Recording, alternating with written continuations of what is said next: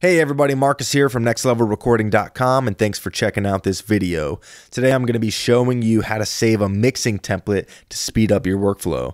Now if you don't know what a mixing template is, it's basically a session that you create with all of your routing complete so you don't have to do it every single time you have a new recording or mixing session. Now I'm not going to go into detail on how I set up my sessions because I've already made that video and you should totally check that out.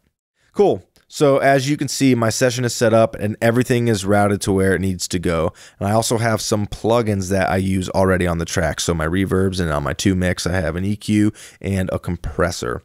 Now that everything is ready to go, I can save this session as a template. To do that, we're going to go to File, Save as Template. And the Save Session Template window is going to come up.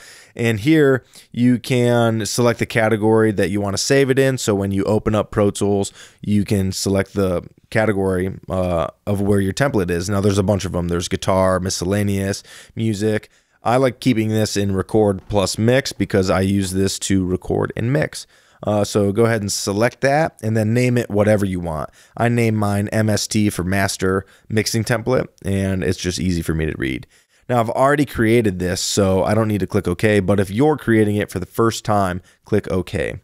I'm going to click Cancel. Now if you're opening a new session from a previously open session like I am right now, we're going to click Command N, and that's going to bring up the dashboard. As you can see, there's this little checkbox that says Create from Template. If you want to select a template, you need to make sure that that is selected. If not, then these are all grayed out. So I'm going to select that, and then my mixing template is at the bottom. Whatever you name yours, go ahead and click it, and then you can change the bit depth and sample rate that you want to record at. I like doing 24-bit, 48K, and then click Create, and your session will open.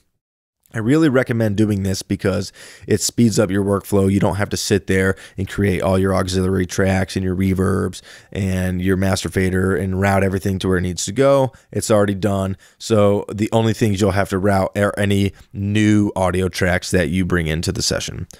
Well, that's really it for this video. Be sure to subscribe to us on here and also follow us on Instagram at Next Level Recording. Feel free to leave any comments, and until next time, I'll catch y'all later.